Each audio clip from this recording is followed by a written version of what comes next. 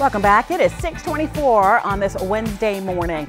And how about a second dose of uplifting news? Yes, please. Well, for weeks, the musical Hamilton has been filling seats at the Kennedy Center. But when cast members are not in the room where all of that happens, they spend time volunteering in other rooms where good things happen. And yesterday, it was this room, Miriam's Kitchen, a D.C. organization devoted to serving our neighbors who face hunger and homelessness. Hamilton's finest were filling multiple roles at Miriam's, preparing food and serving guests.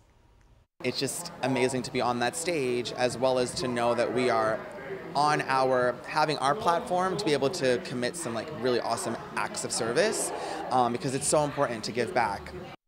To give back. 3 little words that can change the world. To the folks at Hamilton and Miriam's Kitchen, a round of applause, really a standing ovation. Let's do it. Bravo from our house to yours. Love that. I know. And when do they sleep? When do they sleep? Oh my goodness. I'm fascinated by that. Right. And to come into a town, you almost have a residency depending on how long the musical is here or whatever. So to choose to do good things while you're here. In your time. In that your you have time. for yourself. That's in your amazing. host city. Love Okay, it. we love it. All righty. I want to share things that uplift you too. You can email us at get-uplifted@wusa9.com. Reach out to me on Twitter, Instagram, or Get Up DC pages. I also have a Facebook page if you want to go crazy. Anyway, hit me everywhere.